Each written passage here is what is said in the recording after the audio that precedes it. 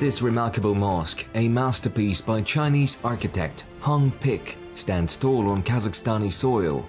Around it, a legend hovers, intertwined with the tragic fate of the architect himself.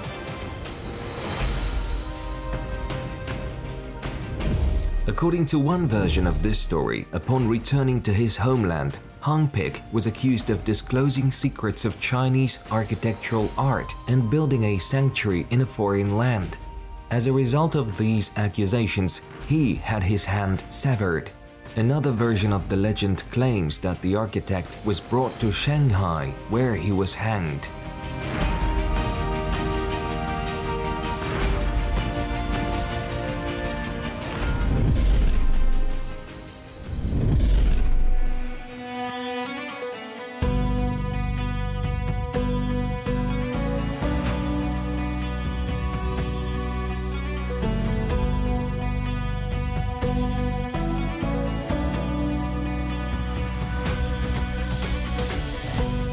Next time you're in Zharkent, in the Jetesu region, be sure to visit this building on the Yuldashev Street. Once you enter those Central Asian architectural style gates, you will enter a whole different new world.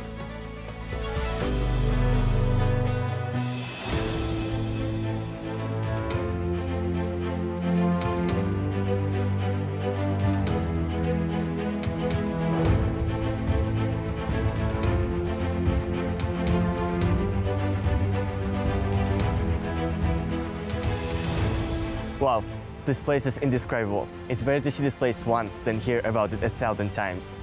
It's a mosque in Chinese architectural style, built entirely without any nails.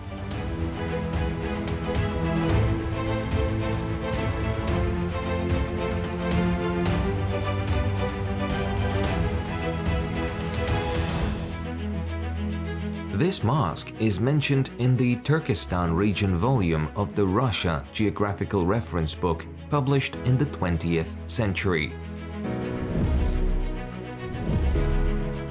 Among the sights of Zharkent, it is worth noting a fairly decent city garden and in particular the mosque built by the wealthy local Vali Akun in the Chinese Central Asian taste near the bazaar.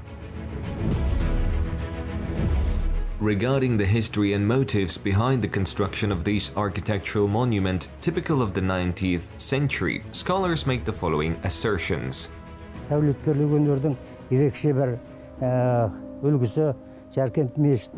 Zharkent Mosque, a unique example of architectural art, was influenced by international and political events in the mid-19th century. At a time when the Russian army had already conquered the city of Kulja in Chinese territory. The Russian Empire and Chinese authorities reached an agreement resulting in Zharkent becoming a center tied to the resettlement of the Russian army.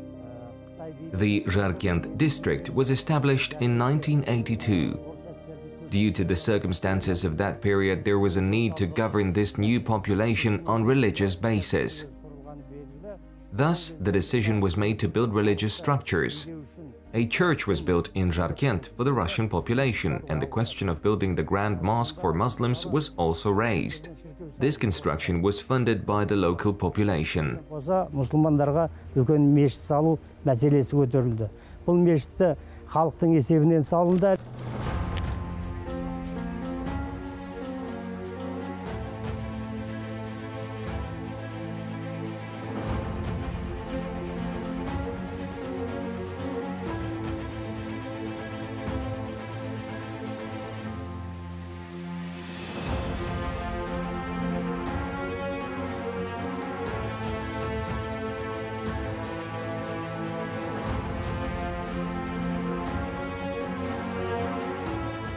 In 1887, at a meeting of the Muslim community, a decision was made to raise funds for the construction of the mosque. The responsibility for organizing and fundraising and overseeing construction was entrusted to the merchant Vali Akun Yuldashev, who contributed a significant portion of the funds. Funds for the mosque's construction were also collected by residents of several districts, including Narınkol, Kegin, Shonzhe, Qoğalı, Sarıözek, which were under the jurisdiction of the Zharkent district. Residents of Kyrgyz districts also contributed to raising the funds.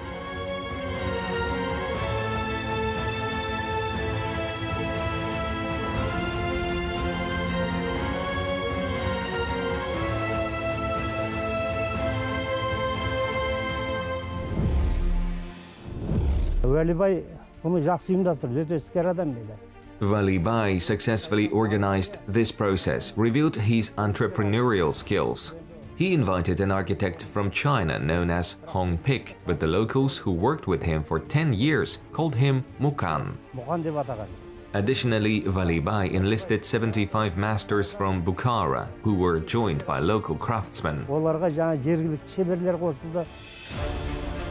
There is a legend that architect Hong Pik had no preliminary sketch or project for the Zharkent Mosque. Instead, he initially focused on preparing the necessary materials for construction. The pine logs needed for construction were brought from the Aksu-Ketpin mountains, located 200 kilometers from the site, using oxen and camels over 5 years. Then, within a single summer, holes were drilled into the wood, which was then used to complete the construction of the entire building.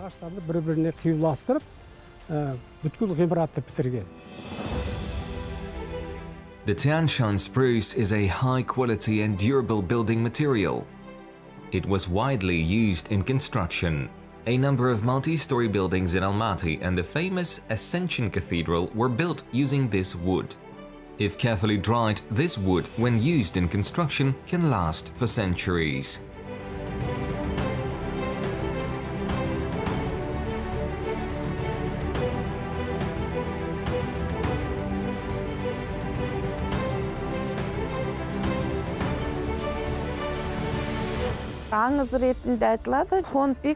This sounds like a legend. It is said that Hong Pik buried these poles in the sand and lit fire over them to allow the wood to dry without cracking.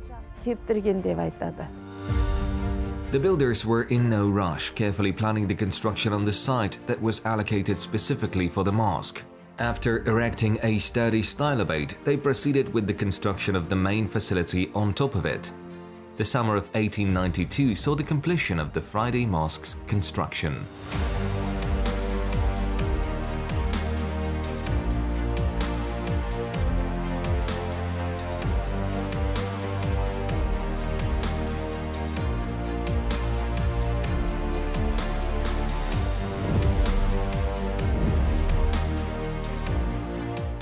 The main hall of the Friday Mosque is 54.5 meters long,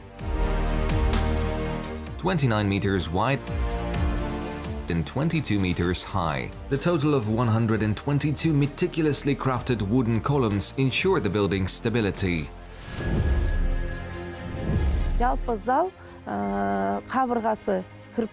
The main hall's walls are made of bricks, while the building's other facilities are made of wooden logs. The exterior of the hall features 52 wooden columns. The building has a total of 24 windows and 10 doors. During Friday prayers or Eid, all 3 gates and all doors were open.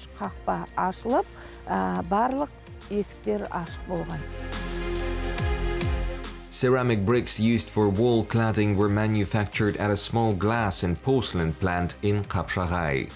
Wooden pillars covered with dogbane fabric were coated with gypsum, red clay, and lacquer to protect them from weather and insects. All wooden pillars are installed on stone bases, preventing their decay. Giant columns were lifted with the help of several bulls. The capacity of the Friday Hall is significant, accommodating 1,500 to 1,600 people praying simultaneously.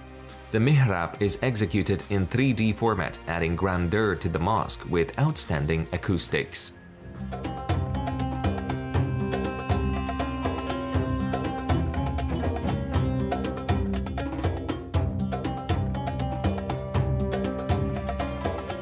Wow, how captivating!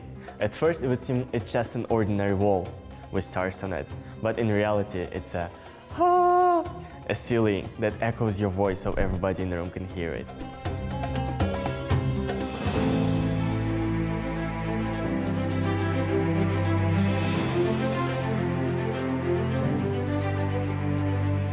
Мешіттің дәл ортасында имамның уағыз насихат айтатын орны мінбері орны. Right in the center of the mosque is the pulpit where the imam delivers the sermon. The platform has the original paint preserved on it. Тұрған май шамындағы салынған суреттер. The oil lamps hanging on both sides are adorned with unique non-repeating patterns. төменгі жағында ашық тұрған саңылаулар орналасқан. Along the mosque's walls, at the bottom, are openings designed for natural air circulation along the wooden logs. Арнайы есеппен жасалған. The mosque astonishes with vibrant red and green ornaments. Over 1,500 diverse images and inscriptions in ancient Arabic Persian language adorn this place. Considering the representatives of different nationalities participated in the building's construction, these ornaments reflect the worldviews of various ethnic groups.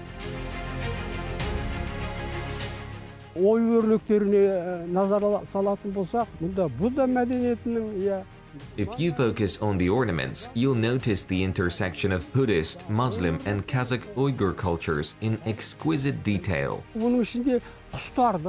Images of birds and animals are carefully carved and stamped on wood, then treated with colored paint.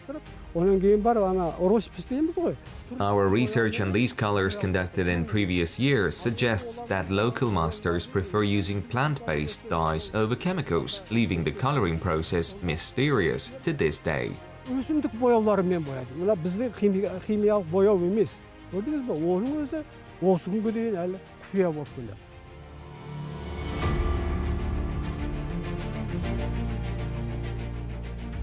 What stands out in this facility are the main gates, a small mosque where 5 daily prayers are held, a madrasa, a large Friday mosque, and a fence made of burnt blue bricks 2.3 meters high.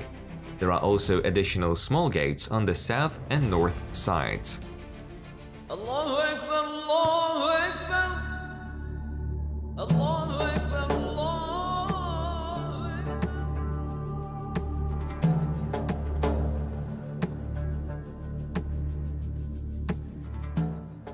The entrance portal of the mosque is an example of Central Asian and Kazakh architecture. The height of the structure is 19 meters. The central large arch has a pointed shape, and in both corners there is a columnar flower-shaped structure resembling a tower with a decorative, luxurious dome. The portal is adorned with picturesque Arabic inscriptions and ornaments. The massive structure's unique feature is its sloped roof. The two-story building, executed in the ancient Chinese architectural style, is a complex structure. Engravings of plants, animals, and fish are etched on the roof's edges, highlighted with various vibrant colors.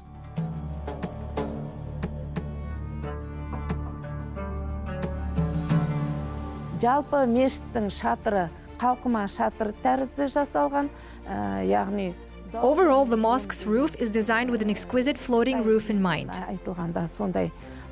At least that's the meaning of the Chinese words do and gong. The idea is to make a roof resembling a bird's wings spreading out. This concept gives the mosque a special character, combining elements of the Chinese and Kazakh architectural traditions. At the time of the construction, the roof was skillfully made of ceramics and painted in a refined brown shade.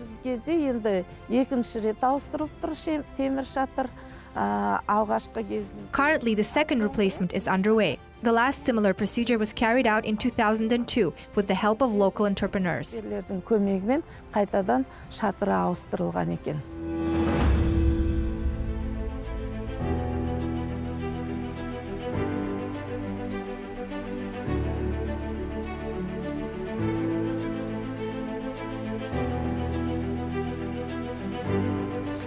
This mosque is full of mysteries. One of such mysteries is the tree behind me. The tree was planted here 130 years ago, when the construction of the mosque was just beginning to start. The museum staff here say that when the branches fall off, the tree heals itself so it does not rot. How captivating to see.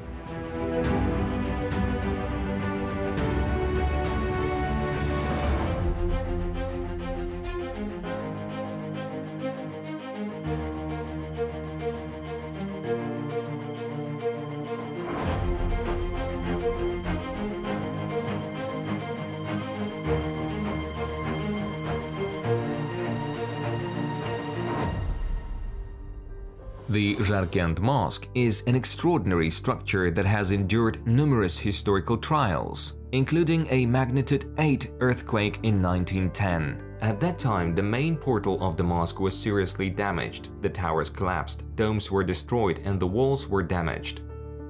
This was followed by the era of revolution, where, with the establishment of Soviet power in 1918, local prosperous residents had left the country. The poor could not afford to care for the ancient structure. The mosque began to age and wear out due to a lack of proper maintenance. People came here for various reasons. It is worth noting that the Zharkent Mosque did not always exclusively serve religious needs. During the Soviet government, when religion was persecuted, this place temporarily served as barracks for the Red Army. It also housed a grain warehouse for local farms, which was later transformed into a cultural center.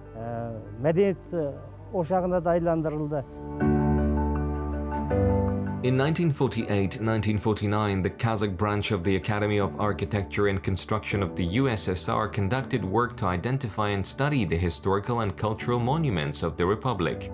During this campaign, the Zharkent Mosque was recognized as an architectural monument and handed over to the state. The 1962 study revealed damages to the stylobate, a potential threat to the gallery of the Friday Mosque, defects in the domes, and the destruction of the central part of one of the main walls. The roof of the madrasa collapsed, the walls of the small mosque's building cracked, and all doors and windows were broken and destroyed. Kazakhstan Kompartiyasi. Upon the arrival of the first secretary of the Central Committee of the Communist Party of Kazakhstan, Kunaev, in Zharkent, local residents proposed to restore the mosque for the benefit of society. This proposal was successfully implemented and the Zharkent Mosque underwent extensive repairs, after which it was handed over to the public as a museum.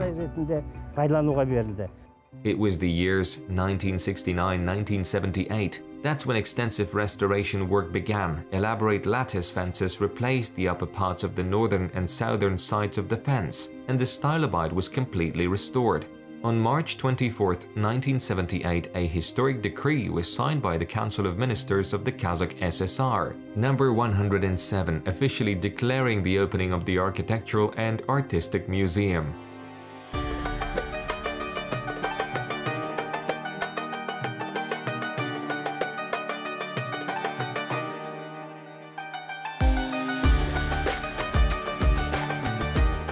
Currently, the former lecture halls on both sides of the portal have been transformed into exhibition halls of the museum. Here, models of mausoleums from different parts of Kazakhstan, pottery found during excavations in Turgen, Usharal, and various items depicting the way of life of Zharkent's population are showcased. In the summer and autumn month, the number of tourists increases as they gather to admire the Zharkent Mosque.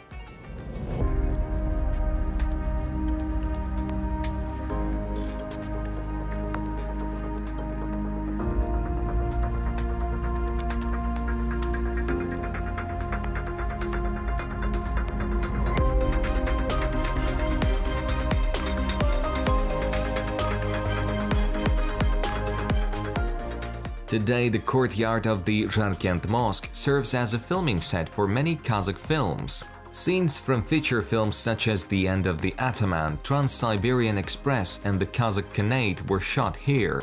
Therefore, this architectural masterpiece in Zharkent not only contributes to tourism development but also makes a significant cultural impact.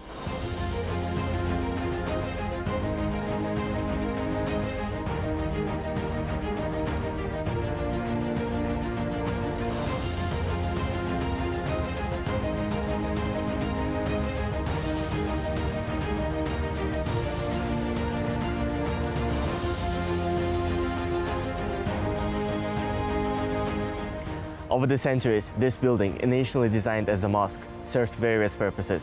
Currently, it's under the state protection and serves as a symbol of the Zhytosu region. Warm welcome to all those who is eager to visit this place. As for us, we are off to our next destination.